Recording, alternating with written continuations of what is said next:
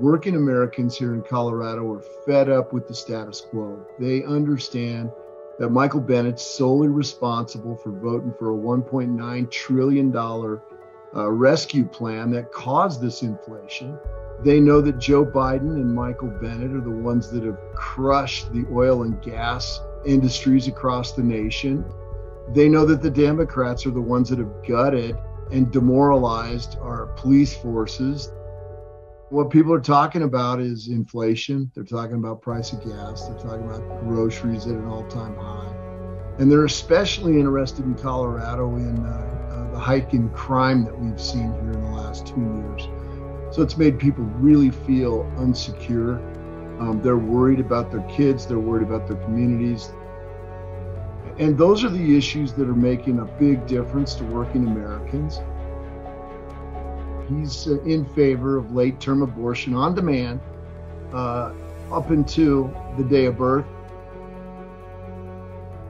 In Colorado, they're paying $4.50 for gasoline. So people, we need to be able to have a conversation with them about what's caused this, the supply chain issues that we're confronting as a result of coming back from COVID, the energy prices that we're confronting as a result of the economy getting much better, and then Putin invading Ukraine. My opponent in this race, he opposes the law that we've passed in Colorado to codify a woman's right to choose. First 5 months, that's between a woman and her doctor, and after that, rape, incest, life of the mother. Those are important issues that are between a woman and her doctor.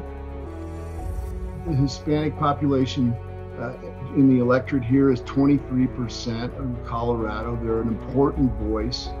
They're part of my family. My wife is Hispanic. Her grandfather immigrated here in Mexico back in the 50s. They have the same concerns, if not on steroids, about this crime that is taking over their neighborhoods. We've got fentanyl all-time high coming up in here to our communities, drug trafficking, human trafficking. This is a real concern to the Hispanic community. Last year, we lost 1,800 Coloradans to drug overdose. And so I really feel like the Democratic Party is out of touch on this issue. Here they're complaining about flying some immigrants to Martha's Vineyard to gain attention about an issue that's killing our kids. We need to take the 87,000 IRS bureaucrats that they funded through the Inflation Reduction Act, and instead of growing another department to shake down working Americans, we need to take that money, we need to use that money to secure our border, hire more border agents. In addition to that, I would take some of that money and I would put it into our local police departments, our state troopers, and we need more cops on the ground to get this crime under control.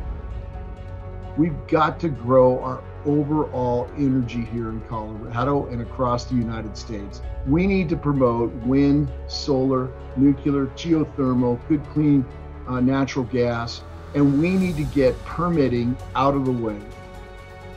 I will bring solutions that help to lower the cost of fuel, lower the cost of groceries, and get this crime back under control. Michael Bennett's incapable of that. He's been there 13 years and he's caused the problem.